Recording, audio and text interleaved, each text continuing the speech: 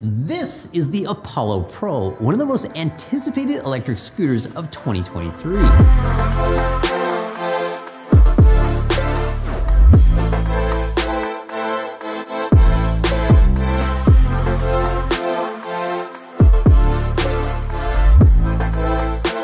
The Apollo Pro is finally here, and it's a highlights montage of innovative tech and bold, totally unique or never seen before, even sometimes controversial approaches to the high-performance scooter category. We are really excited to have our hands on one so early because it's not even coming out until Q3 of this year. But we're also excited about it because this scooter honestly feels like it's from the future. No matter where we park it, any scooter near this thing suddenly looks very old. In this review, we'll get up close with all the new bits and pieces of the unusual design, show you what it's like to ride, and show you how 100 riders are gonna get access to an Apollo Pro 3 months earlier than everybody else and for less money. But we'll also tell you the catch. Up until now, the Phantom V3 with its 10-inch tires and roughly 3 kilowatts of peak power was the biggest, baddest, fastest scooter Apollo made because Apollo's just never made a beast scooter with 11-inch tires like the Cabo Wolf King or the Visette 11 Plus. And they still don't because this one doesn't go to 11. These go to 11. It goes to 12. Weighing in at 95 pounds and with 12-inch diameter tires, the Apollo Pro is really in a class of its own and 20 to 30 pounds lighter than beast scooters like the Segway GT2 and the Cabo Wolf King GT. So it's not a beast scooter and not a light heavyweight like the Phantom. Maybe that's why Apollo puts it in the category hyper scooter, but let's just show you the details and you can decide what it is. Overall ride quality is spectacularly good, and it's hard to put my finger on why because it just comes from every part of the scooter. And you can see my first reaction right here. The suspension and sleek design make it feel like one cohesive idea, a next generation vehicle and not a wiggly pile of random parts bolted together. Okay, so what's so different about this scooter? First, large diameter tires just feel better. The Pro's 12-inch tires are larger diameter than 95% of the scooters we've tested, which makes them more stable at speed, more stable in corners, and they roll over potholes better than 10-inch tires. Cornering was really impressive, especially considering that our pre-production Apollo Pro is wearing off-road tires, but everybody else's scooters will come standard with road tires, which should handle it even better. I have to admit the off-road tires do sound pretty cool though at top speed. Even rarer than being 12 inches is the fact that the Apollo Pro's tires will be tubeless and self-sealing if you get a puncture. We've tested this type of sealant before and it works. The suspension is among the best I've ever felt. The front shock has adjustable spring preload and adjustable hydraulic damping, and it may be the first one where I just never felt the need to touch the adjusters. It just felt good right out of the box. Of course, if you're a scooter designer, the natural thing to do once you've got an adjustable shock up front is, do the same thing in the back.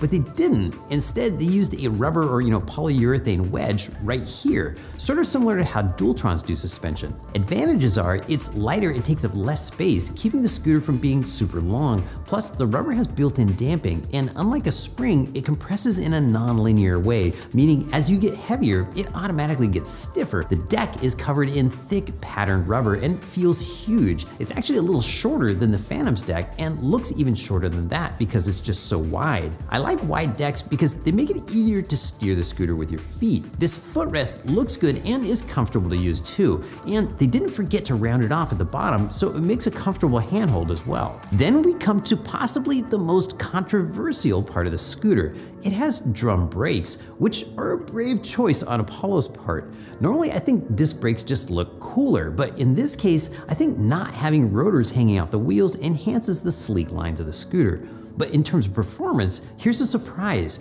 These drum brakes are strong, and that's because they've been paired with variable regen brakes that deliver more regen braking the harder you pull the levers. For those who are unfamiliar with disc versus drum brakes, let me break down some of the advantages and disadvantages. Advantages of drum brakes include they're not grabby and tend not to lock up and skid as easily.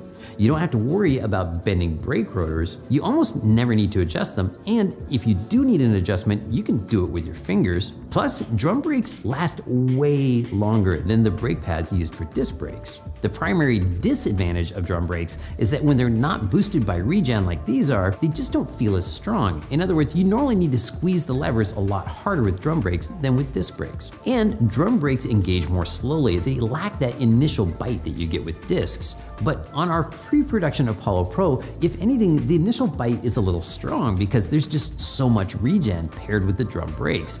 You can turn that down in the app though. In addition to the regular brake levers, there's this lever by the left grip, which is one of my favorite things about the Pro. The Apollo Pro and the Phantom V3 are the only high-power electric scooters that have one of these. It's a dedicated regenerative brake. For normal riding around, it's super smooth, easy to control, and ended up being the main brake that I used. The feeling is hard to describe, but it's like a rubber band pulling you backward.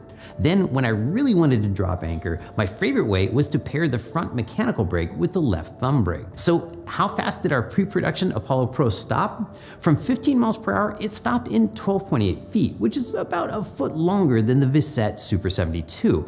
But I think with an updated regen brake curve, that number could come down significantly by the time the beta units come out. Build quality and performance are next, but before we get into that, I promised earlier that I'd tell you how to get an Apollo Pro 3 months before everybody else and for significantly less money, so here it is. We've got 2 links in this video's description. The first one is how to join the beta test program, and here's the catch. Apollo's asking the first 100 beta testers to ride them 500 miles and submit feedback. It's a new way of launching a scooter, and I think it's a very honest thing to do. We've probably all had that experience when you buy something that just hit the market and end up having a beta tester experience, but without saving any money or having a way to send feedback to the factory. So seeing a scooter launched with an explicit beta test is a refreshing change. On the other hand, for those of you who don't mind waiting, there's another link where with a $20 deposit, you can reserve an Apollo Pro from the Q3 production run. And if you change your mind, Apollo will give you $20 back.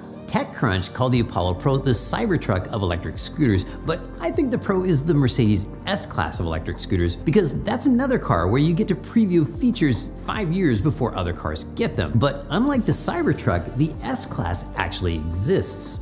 So we've got to start with the strangest feature of the Apollo Pro. This is your display, your phone plus a quad lock case. The mount charges your phone wirelessly while riding. Of course, there are going to be times when you need to grab the Pro and go, and for that, the Pro will have a simple dot matrix display at the top of the stem, similar to what Van Moof does on their e-bikes. Ours doesn't have the dot matrix yet, but the beta units and the production units will. We've covered the dedicated regen brake lever, but on the other side of the handlebars is a matching throttle. They made 7 iterations of this throttle, and it shows. It has 0 dead zone and has been through a few 100,000 push tests at the factory. The grips are a type we haven't seen before and feel amazing. I mean, look how grippy they are. Something else you'll notice is that there are no exposed wires on the entire scooter anywhere, just the brake cables here and here. Turn signal buttons are easy to find next to each grip and they self-cancel, but better yet, look where the turn signals are, right here at the ends of the bars. Cars can see them from in front or behind. You can see them while riding so you'll know they're on. Plus, you've got even more lights down on the deck.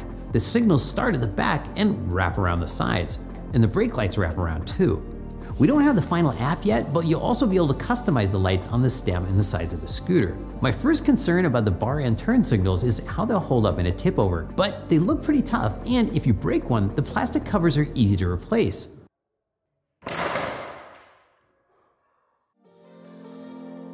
The button marked M on the left side is the horn, and the sound caught us by surprise during the unboxing. This horn is loud. Hi! Hi! Hi! That's the horn right now. You'll be able to select different pre-recorded sounds in the app, but you won't be able to upload just anything. We've heard that the beta testers may get to pick which sounds end up on the final product. There's also a bell near the brake lever, which is handy for politely interacting with bicycles and pedestrians. The stem feels strong and wobble-free, and much of that is due to this new stem latch. Listen to how solid this thing sounds.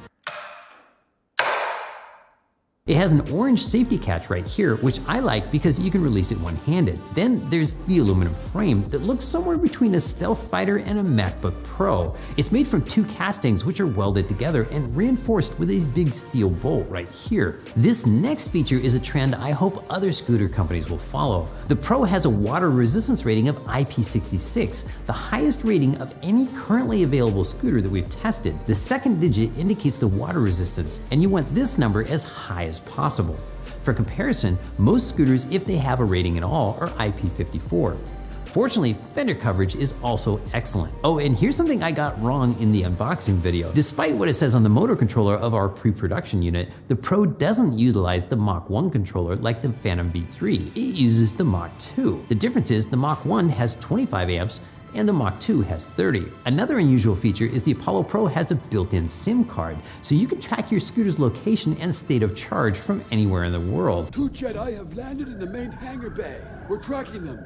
And it enables a whole suite of other features. For example, you can power it up and power it down remotely, set off the alarm with the app, which could come in handy if you somehow forgot where you parked it, and if somebody's scooter jacks you, you have the power to lock the scooter the next time it stops. Of course, SIM cards cost money to operate, so the SIM card-based features will be part of an optional service plan. Details of what's included and the official price are still being determined. But before anybody gets riled up down in the comments, it's optional. The scooter still works without it, and all of the normal features of the app still work via Bluetooth. Underneath the scooter, we find another unusual design choice. The Apollo Pro has a center stand, only the second one we've ever seen on an electric scooter. Honestly, it's not quite as easy to pop down as a side stand, and our pre-production stand sits a touch low, but the next version should be taller. To me, the main advantages of the center stand are it won't bang you in the shins while walking with the scooter.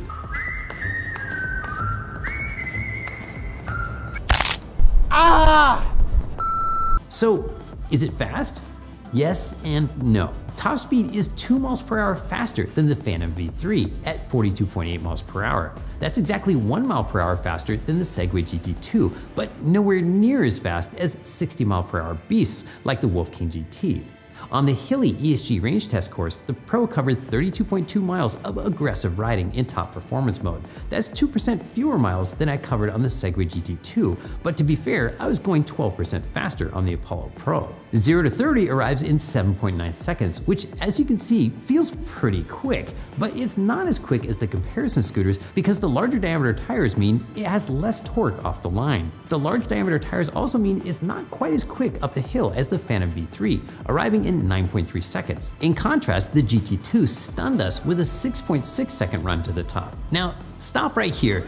Our reviews are known for depth and context, for each little feature and model. And after this section, you might be asking, well, is it worth the $4,000 then? But remember, it was never Apollo's goal to create a 60 mile per hour scooter or a scoreboard breaker. The key takeaway you should get from this video is that the Pro isn't like anything else that exists today.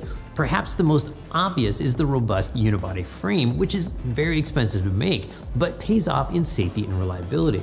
You also have premium components like a smart battery management system that itself costs about as much as a trash scooter like the Macwheel MX Pro. And from phone as display with fast charging to a connected theft-resistant scooter to ongoing app extensions, Apollo is truly competing in different ways.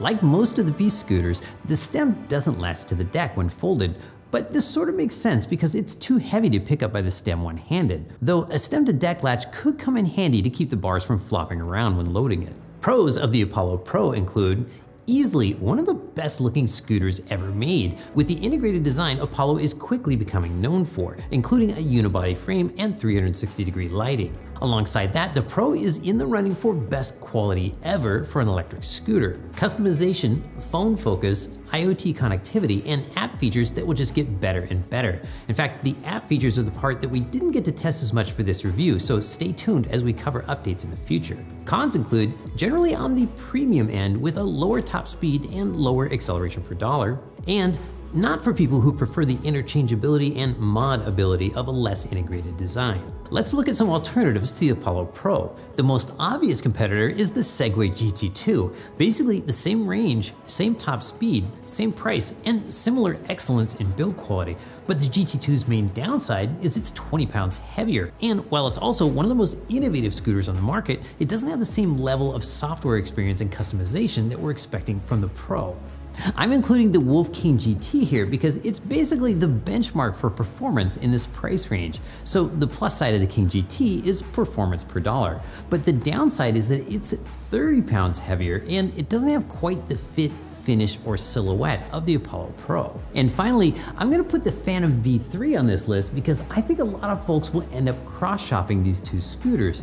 The Phantom's main advantages are price and portability. It's the only one of these four that'll fit in your trunk or can be carried up 2 flights of stairs. But compared to the Phantom, the Apollo Pro just feels more special. Riding the Pro might literally be the first time when I've been riding a scooter, noticed people looking at me, and thought to myself, I might actually look cool right now. So who's the Apollo Pro for? It's true that this scooter is not cheap, and it also isn't about arm yanking speed, but it's not slow. I hate to admit it, but part of me wants an Apollo Pro just because it looks cool, especially when the center stand is up.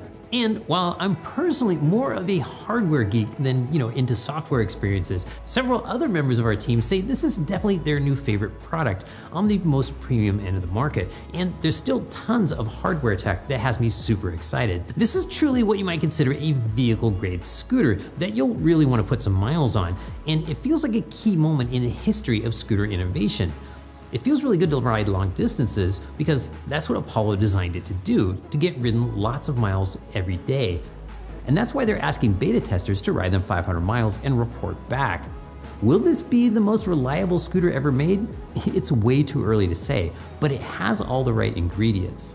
To get on the beta test program and save some cash, or claim an early spot in line for the production version, check out the links down below. Thanks for watching this long video to the very end. You seriously help our retention numbers when you do that. If you wouldn't mind doing us another favor, boop the like button before you go, and drop a comment. I'll probably write back.